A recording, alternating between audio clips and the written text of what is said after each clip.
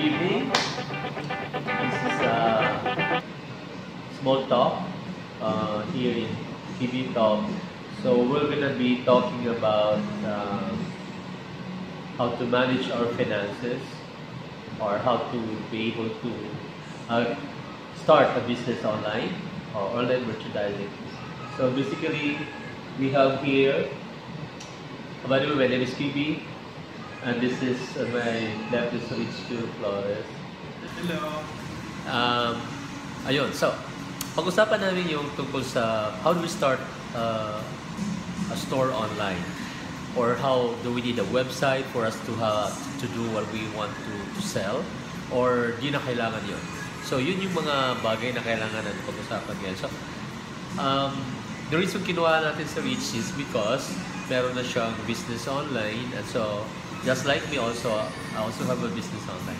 So we're gonna be talking about, first of all, siya as a resource person, how we started. So, and then I will just a little bit share about what I also have learned from my own selling.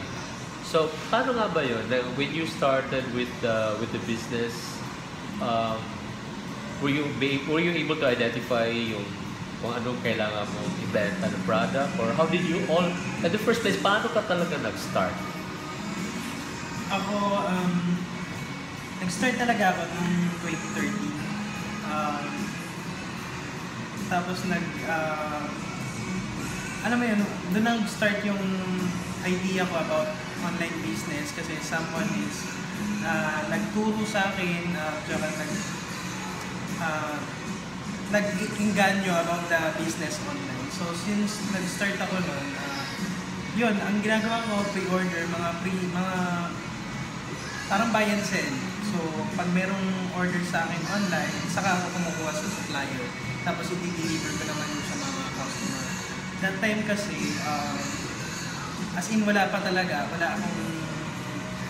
wala akong capital. So ganun ang ginagawa ko. Pag may order sa akin, saka ko siya dinideliver sa kanila. Yun. Okay. O nga pala, before anything else, dito nga pala tayo sa isang coffee shop dito sa Santa Lucia Mall. Napili namin ditong mag-discuss about this particular subject kasi medyo tahimik dito sa isang coffee shop dito. So, we're able to record this particular episode tonight. So that's it. So, going back to what you said, ang sabi mo nga, nag-start off ka with traditional did you start with traditional selling or diretso na kagad sa online? Yes, ginawa ko rin naman yung mga sinasabing traditional selling, yung pagbibenta, yung alam mo yung nilalako-lako mo yung bawat product. So ako, like what particular product? Dati kasi ginawa ko noong 2014 na bumalik ako sa amin.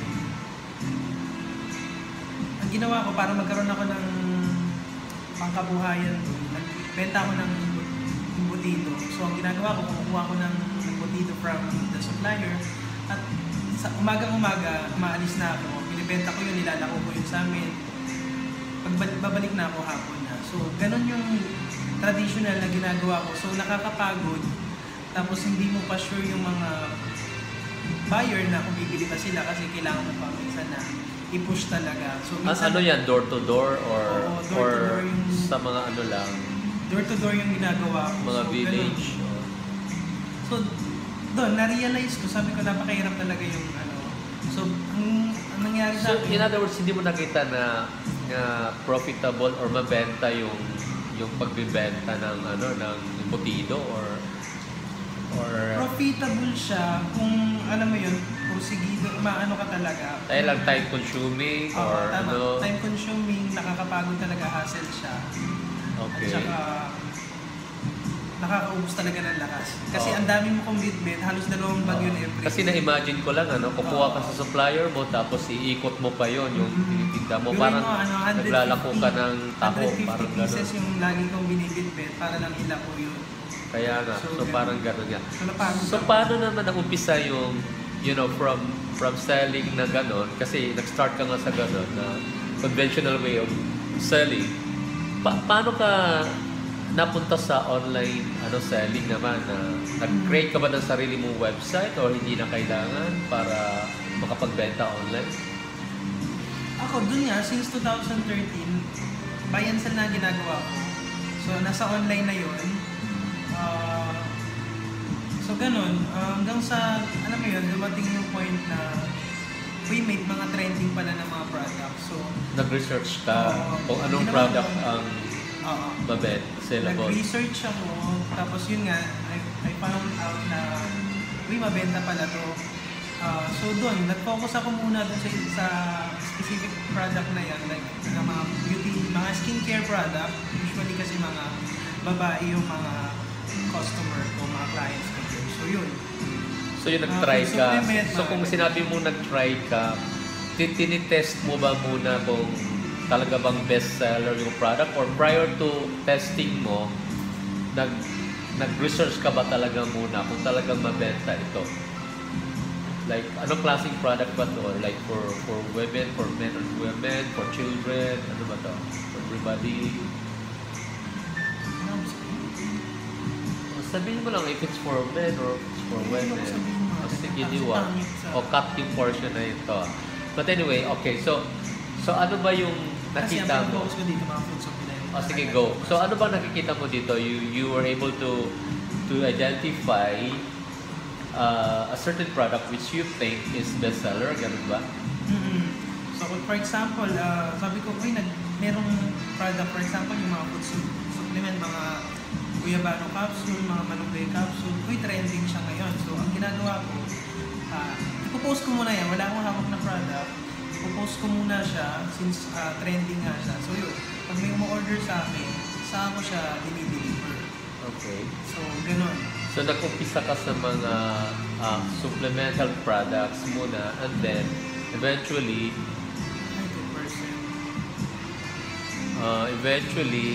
napunta ka sa iba na namang products. But ang major products mo talaga, category mo is health talaga. Health and skincare products. And skincare. So masasabi mo ba na ilang years ka na bali? Ilang months ka na years dito sa ganitong activity mo? Katulad yung sinabi ko, since 2013 ako nag-start. Pero may mga trials, mga problem na dumating sa akin. And then, so, na-reverse din yun. Na-reverse? Naka-recover? Or what? Ano ba? So yun, rin ako. I-cut mo na lang yun. Ano gusto mo sabihin? Wait lang. Parang nahirapan ako nito maging host kung ganyan. Kailangan sabihin mo lang kung ano gusto mo sabihin. Wala ka dapat. Okay. Teka, kasi ako may sipon din. So, okay, game. 1, 2, 3. So, sabi ko nga, 2013 nag-start ako. Pero may mga trials doon. Kasi since wala naman akong capital nilabas doon. Alam mo yung parang sakto lang na meron akong mabenta. Sakto lang na meron din lang akong pangkain sa akin pang araw-araw. So yun, dumating sa point na naghanap ako ng trabaho. So yun, naghanap ako ng trabaho nag-work na ako for 3 years. Then, nag-work pa ako noon pero tuloy-tuloy pa rin yung ginagawa kong online business. So, nung dumating sa point na nagtitrend na ngayon yung mga binibenta kong product. So alam mo yun, unti-unti ako nakakaipon.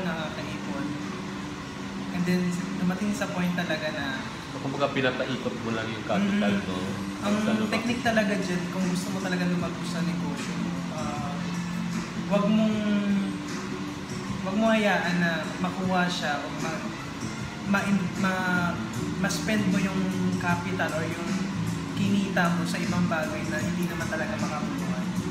So yun talaga yung point mo. Tapos yun, ipon ka lang ng ipon hanggang sa, yun, nag-resign ako, nakapagpatayo ako ng negosyo kong sarili na meron na ngayon akong store.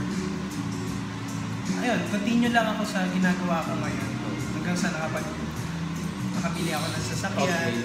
So at this point in time, masasabi mo ba na masasuggest mo rin yun sa mga ordinary citizen or people who might be interested also on selling or selling online?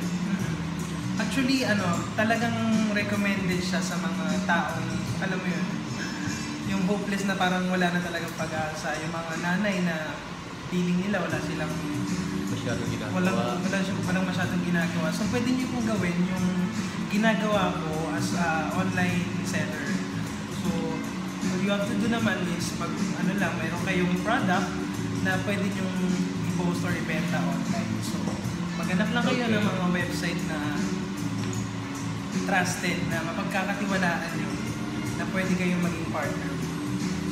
Okay, alright. So now that you've realized na okay naman, ang tanong na doon is, ang next question ko na is, paano mo ma-maintain na tuloy-tuloy siya, tapos parang ano mo yung momentum mo? Like, of course, I think may mga season din na hindi masyadong malakas. Kumbaga, so anong ginagawa mong paraan para mas lalong dumami yung mga buyers sa mga products mo? Kumbaga, may mga panahon talaga na matumal ang benta. So, mayroon ka bang ginagamit na strategy on how to fight ditong mga season na to? How do you do that? Totoo yun. Pag sinabi talagang negosyo, hindi mo masasabing laging pataas yung takbo ng negosyo mo. Mayroon talagang buwan na halos down na down yan. Parang ups and down lang talaga, parang wave lang na minsan mataas ang sales mo, minsan mababa. So anyway, going back to the question, meron ka bang ginagawang strategy na paraan para ma-address yung issue ng season where medyo matumal o kaya, there are not much takers to your products, buyers sa products mo, and how do you manage your online store when it comes to this kind of season? Ano ginagawa? Totoo. Katulad ngayong buwan na to, July, napaka-critical ito sa mga negosyo kasi itong buwan na to talaga medyo, may mga estudyante tayong pinapaaral. Siyempre, uunahin ng mga tao yung mga expenses nila at mga necessity talaga sa priority nila. Totoo. Tapos yan, ang buwan talaga na matumal talaga pagdating sa mga online sales. Para sa akin pakiramdam ko, April, May, at saka June, at saka July. And then afterwards naman yan, after yan, basta yung mga binibenta mong product is okay naman, at saka beneficial sa tao. So, babalik naman yan. So, yun lang, kailangan mo lang gawin sa mga critical na season na medyo mahina. Ang ginagawa ko lang kasi ngayon, nagbabawas ako ng expenses ko. A-adjust sa mga, kailangan magtipid talaga hanggat maaari. So, yun, para lang makasurvive this season na medyo mahina ako sales. So, gano'n. So, yun na nga, umpisan mo yung online selling and all of this. At ginagamit mo rin ba ang social media like yung Facebook o kaya mag-post ng mga advertisements sa ibang free ads para lalong makilala yung mga products mo? Or Oo, napakalaking impact ng social media pagdating sa mga para ma-advertise mo yung products mo? Actually, ginagawa ko siya talaga na routine na talagang dapat meron akong ma-post everyday na at least isa. Kasi sa social media, syempre doon nakikipag-usap lahat ng tao or doon tayo nakakonect sa bawat isa. So, doon. So, ang main target ko naman talaga is Facebook at saka yung Instagram. So, doon ako talagang nag-focus. Marketing kasi natin. Okay, ganito. So, alright. Kanina pa tayo pinag-uusapan natin yung online selling, di ba? Kanina pa. Now, I think everybody is, ano ba yung nagiging salita na sa bahay? Yung Formal. Parang nagiging, na siya, yung word na Lazada, kilala na sa mga bahay-bahay. It's basically because of advertising na ginagawa. So, can we just talk about Lazada? So, how was the experience with Lazada as compared to before nung hindi ka pa sumali sa ganitong business portal? Ang ginagawa ko lang kasi talaga is more on makikipag-usap talaga ako sa client ko through online. So, for example, nag-chat sila sa akin sa Facebook, pag may pinopost ako doon. So, doon ang way of marketing ko, paano ako makakakuha ng client. So, ngayon kasi, ngayon nakipag-partnership ako with Lazada as a merchant nila, mas lalong dumoble o yung mas lalong nilang pinadali ang daily life ko or daily yung gawain ko sa negosyo. So, through Lazada, in other words, mas lalo pang na-enhance yung yung selling capacity mo. Unlike before na doon ka lang sa mga posting sa mga free advertisement, free ads website, at saka meron ka ring website, di ba? yes, So mas so mas lalo siyang mas malawak. What do you think is the magic behind it? Bakit ganon? Mas mabilis doon ang return of investment, ang ROI. Kasi si Lazada is sikat na, tapos may ginagawa silang marketing na beyond dun sa ginagawa mo na usual dun sa social media. So, hindi lang sila nagpo-focus on social media. So, ang dami nilang way of na para makilala yung product or yung mga binibenta nila doon sa mismong website nila, yung Lazada. Di ba everybody knows naman na kumbaga kalat na yung Lazada na advertisement sa Google, sa Facebook. Kumbaga na-saturate nila talaga yung market when it comes to advertising, right? So yun yung plus factor kumbaga na nakukuha natin kung bakit you had partnership with Lazada. So far naman in the how many 3 years ka na ba or 2 years sa Lazada? Ngayon, magto 2 years na ako sa Lazada. 2 years ka na with Lazada. So, in the past 2 years ba, saan ka nahirapan sa umpisa?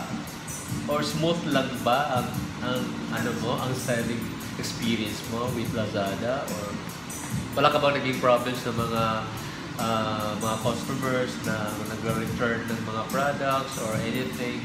Sa umpisa, the first few months, anong naging experience? The first few months kasi yung experience ko since yung mga selling product ko is, alam mo yun, nag-boost talaga nag-boost sa akin na mas madoble pa yung binibenta ko compared dun sa dati kong gawain.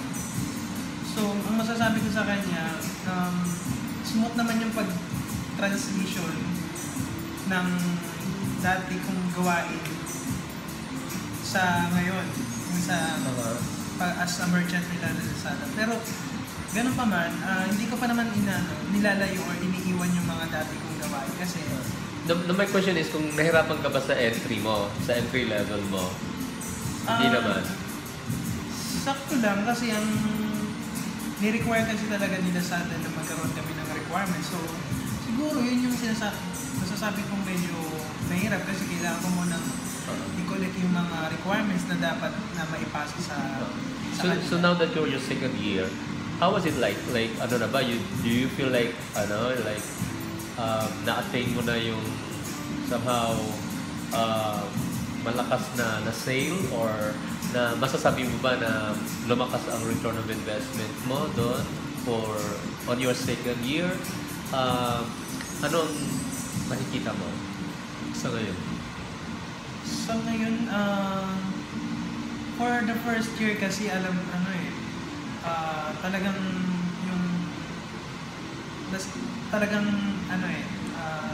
tumaas yung sales ko to the point na kaya ko na nga bumili ng sasakyan. So, hindi naman siya... Is it because na-identify mo yung mga best-selling products? Like, I understand, hindi ka lang nag-concentrate sa health products, beauty and health products, meron ka na rin mga non-health products, right? So along with this, nag-input ka ng mga iba-iba pang products. Correct? Tama. So, from what I've learned from you, so So you're saying right now na napakalaking bagay na pag-aralan kung ano yung bestseller talaga in the market, dapat. tama? Tsaka yun na nga, sumali din ako sa mga iba't ibang mga direct selling na masasabi natin na pwede natin pagkakitaan pa. So hindi tayo, ako as negosyante, hindi ako nag-limit sa mga binibenta kong product. So hanggat maaari kung pwede silang ibenta sa shop ko, why not, di ba? So, Okay. so halos lahat ng direct selling pinasok ko. Like Tupperware, as a manager ako sa Shaw Boulevard branch, tapos sa Human Nature, yun. Masasabi kong okay naman siya. Okay, so in other words, parang nasa general merchandising ka na kasi parang halos yung iba-ibang mga products pinasok mo na din, correct?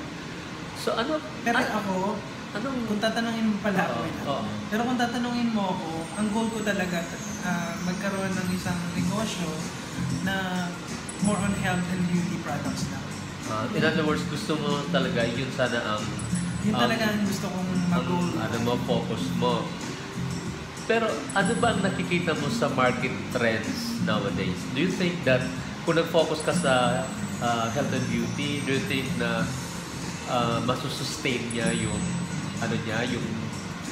yung kita doon? Like masusustain yung sales na gusto mong ma-reach talaga on that particular level, or meron ka bang masasabing projection in the future na most likely nakikita mo na ito yung mangyayari in the future? Do you have some kind of vision? Meron ka bang tinitingnan in the future na maaaring itong mangyayari in the future? People are gonna buy this kind of product. Meron ka bang ganun? Or you just don't stop searching for answers to some of your questions? Ako talaga, hindi ako naglilimit. Katulad sinabi ko hindi ako naglilimit. So hanggat maaari, kung meron akong bagong nakikita na mag-trend, so ginagrab ko yung opportunity na yun na ibenta rin. Hindi, kasi pag nag-limit ako, may tendency kasi na, alam mo yan, kumbaga sa artista na lumalaos yung mga products, so may bago silang mga artista lumalaos, hindi yung products. O yung products na naglalaos. Or hindi na naging popular yung products. Ano ba yun? Katulad nga ng artista, parang nalalaos. Okay. Sige. Okay. So again, tell me, meron ka bang projection? Meron ka bang nakikita? Or meron ka bang projection or prediction about the market trends nowadays? As your situation right now, you're with Lazada. Do you see yourself selling outside of Lazada in the future, or are you going to stick with Lazada for the next 5 years? Do you have a long-term plan or a short-term plan? Ano ba nakikita mo sa sarili mo? Are you seeing yourself being involved with Lazada in the next 5 years or the next 10 years? Or meron ka ba bang mga plano ahead of what is right now? What you have right now? Yung status mo right now? Ngayon kasi, ang ginagawa ko ngayon, hindi ako nag-ano, kumbaga, ayoko talagang i-focus lang yung isang investment. So, ang gusto ko sana talaga, magkaroon pa ng other way of income na masasabi kong magti-trend din sa market o magti-trend din na yung so hindi talaga ako nag-focus lang talaga. Kung magtatagal ako sa Lazada, okay yun, mas okay sa akin yun. Pero hanggat maaari, gusto ko magkaroon ng iba't ibang... No, my question is ganito. I think the question can be rephrased like this. Meron ka bang plans in the future that might affect your financial standing now? Meaning, in the next 5 years, na plano mo na ba? Are you going to stick it out with Lazada for the next 5 years or the next 10 years? Or may plano ka bang maging Lazada yourself? Create a website like Lazada and then probably get some merchants along with Is it one of your plans or sa ngayon di mo pa iniisip yun? Wala akong iniisip na ganyan. Pero regarding kay Lazada, pang long term talaga yung goal ko sa kanya. Kasi I think sustainable naman yung website. Tsaka as long na sustain niya rin yung needs ko, I will stick talaga kay Lazada. I think statistics will show na there are more than like 10,000 merchants already, participating merchants with Lazada. So with this number of people joining this portal, this business network or online network, do you think magkakaroon na siya ng saturation at some point in time na sobrang dami ng mga nagbebenta? Do you think it will affect you as a merchant na ang dami ng competitors? Ano ang masasabi mo tungkol doon? Totoo yun. Habang tumatagal dumadami yung merchant ni Lazada, ang tendency talaga is pwedeng humina yung sarili mong shop doon sa Lazada. So, hanggat maaari, kung meron kang bagong mga unique product na pwede mong mabenta, so okay yun, go lang dun sa kay Lazada. So kumbaga ang prinsipyo mo is this is a free market. So kahit sino pwede magbenta, kahit sino pwede mag-open a new account doon. So in other words, pagalingan na lang ito sa diskarte at pagalingan na lang ito sa marketing strategy mo. So in other words, ano ba talaga yung strategy mo that o kung meron ka mang trade secrets na gusto mo, siyempre secret gusto mong i-share or anything na nakikita mo na tingin ko yun ang gusto mong gawin dahil yun ang tingin mo magsusustain sa'yo. Ano ba yun?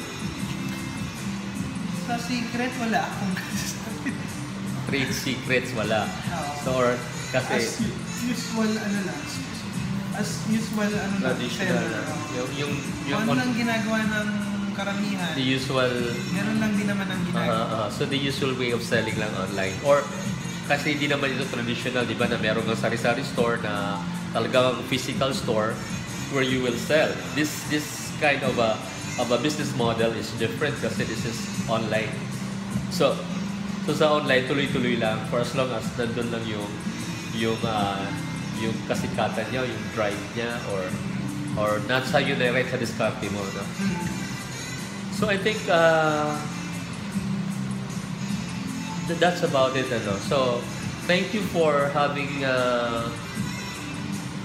for this talk na we're able to discuss about this. And then is there anything you want to say? You wanna say something about your store or for some people to go to your store? Yun lang. Thank you for having me here. na napag-interview tayo ng ganito. Ayan. Visit nyo lang po yung website ko. It's richfieldflores.net. Yung shop ko sa Lazada, RF Shop. And sa Shopee, Richfield Shop. Yan.